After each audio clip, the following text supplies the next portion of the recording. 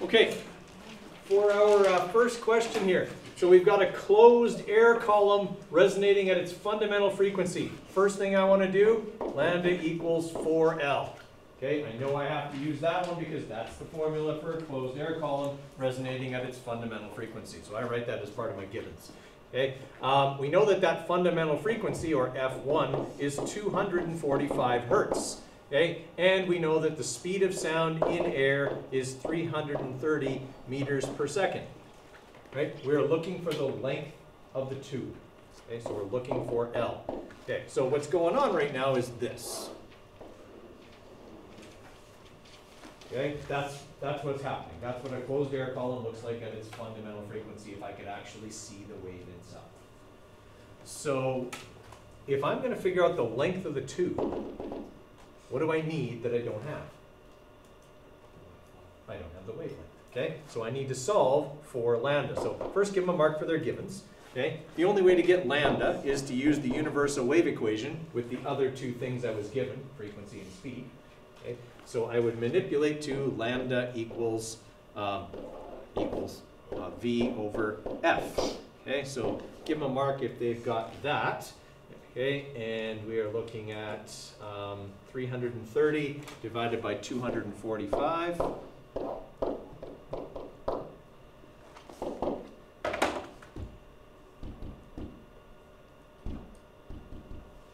Okay, so our wavelength is 1.346. Okay, we'll keep all the decimals in the calculator. We'll just write 1.35 meters for now.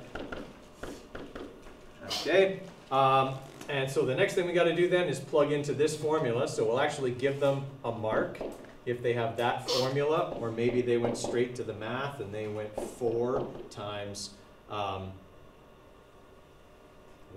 Whoops, I did that wrong. Hang on.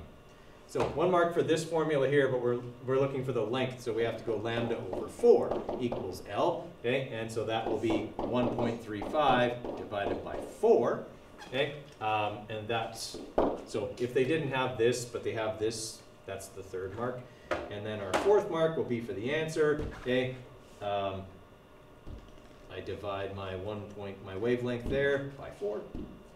Okay, and I get that the length of the tube to 3 significant digits is 0.337 meters.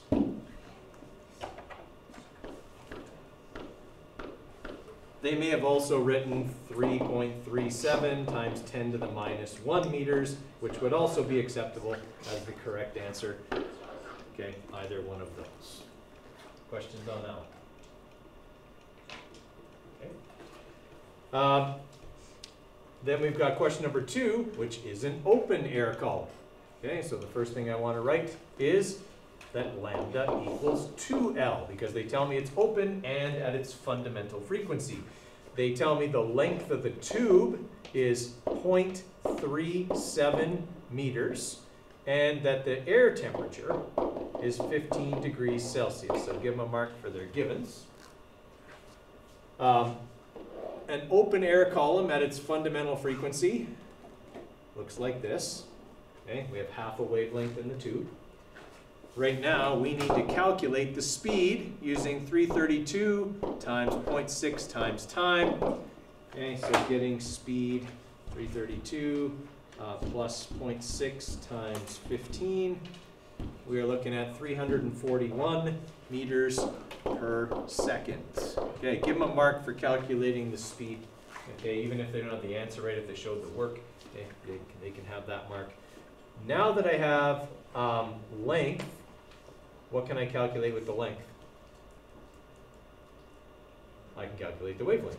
Okay, so wavelength is going to be 2 times L, which will be 2 times 0.37 meters. Okay, which should be 0.74 meters. I'll give them a mark for that step. Okay, and then we have to use V equals F times lambda. I'm looking for F, so V equals, F equals V over lambda, okay, which will be 341 divided by 0.74 meters. That'll be their 4th mark, okay, and their 5th mark will be for frequency, which is 460, no, we only have two significant digits, 4.6 times 10 to the 2 hertz.